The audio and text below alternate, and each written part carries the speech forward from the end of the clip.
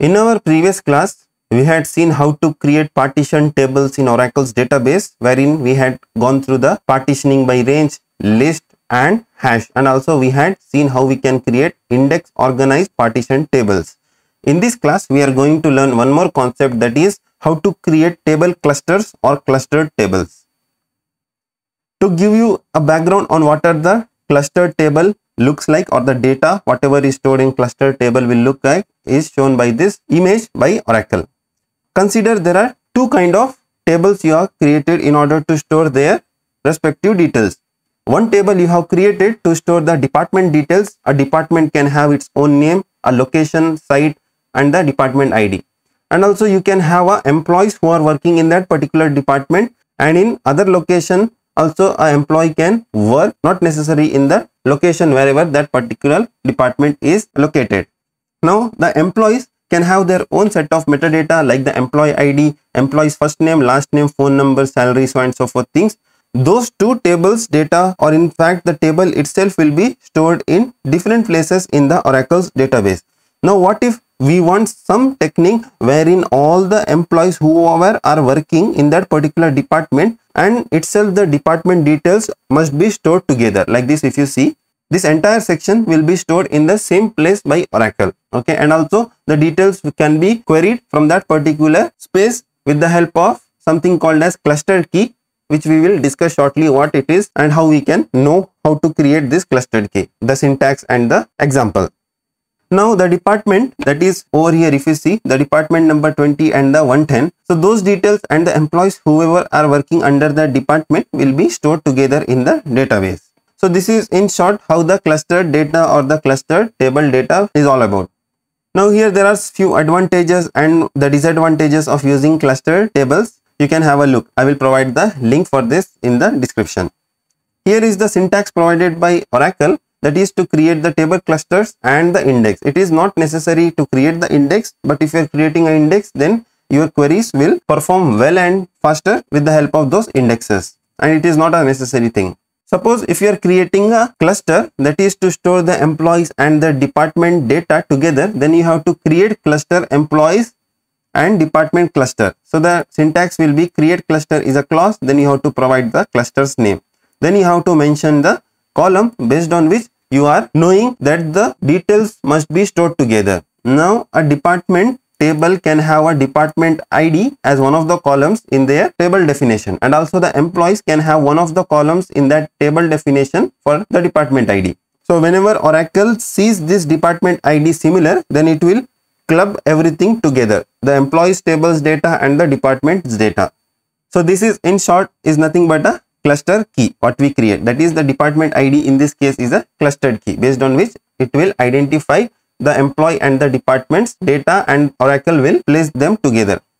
Now if you want to create an index, then you can create an index by using this clause, that is create index followed by the name, that is index mdev cluster. Then on cluster we have to say we are creating this index for this particular cluster what we have created.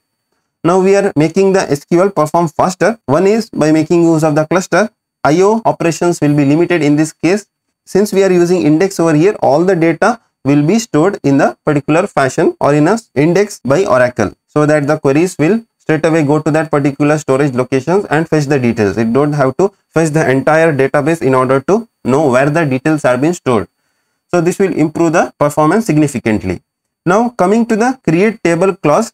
So whenever we create a table, we have to mention that we are creating this as a cluster table.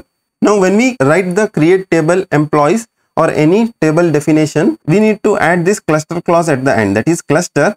Then we have to mention the cluster name which we have created, that is this one, then followed by the clustered key. So this department ID will be one of the columns within this create table definition.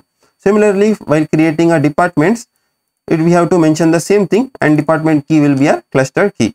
So whenever you insert the records into those department and employee table, based on the cluster key, that is department ID, it will store the employees and the departments table records in the same space over here. And if you are creating the index, all the memory locations will be known by Oracle. So whenever you run the query, it will go to that particular index and fetch. Even if you don't use the index, it will search the entire database with the help of this cluster key and it will fetch the details.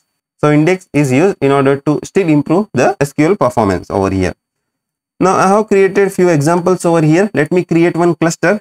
I'm not going for creating the index over here. So let me just remove this previous class partition clause. Let me just run over here. So the statement has been processed. This is the message you will get. Next statement is we need to create the table. Now here if you see, we are having a normal table statement, that is create table, and we are having this statement over here. At the end we are adding the clause, that is cluster. We are providing the cluster name and the toy name. As I told, this cluster key should be one among the columns over here. Suppose if you are having 10 columns, then the cluster key what you mentioned while creating a cluster should be one among the columns in your table. Next I will write this create table statement over here. Let me run this. Yeah, our table has been created. Let me create one more table. Now you can consider this as a employee table and the department table. Let me create one more table with the cluster clause. So whenever a record is inserted in toys cluster tab and toys owner cluster tab, based on the toy name, it will store all the records of that particular table in the same location in the database. So this is the background behind the clustered tables. Now suppose if you want to know whether these are clustered tables or not, as we verify in our previous classes, we are going to make use of this select star from user tables. Now in the star, I am having so many columns over here. Let me just run this. Sorry, let me run entire statement. Now here if you see, we have created this toys cluster tab and toys owner cluster tab. Now here if you see, the cluster name will be mentioned over here, as these are the cluster tables. These are based on this cluster, that is toy cluster, which we have created, and this is the cluster key. So like this we can create the clustered tables in Oracle's database.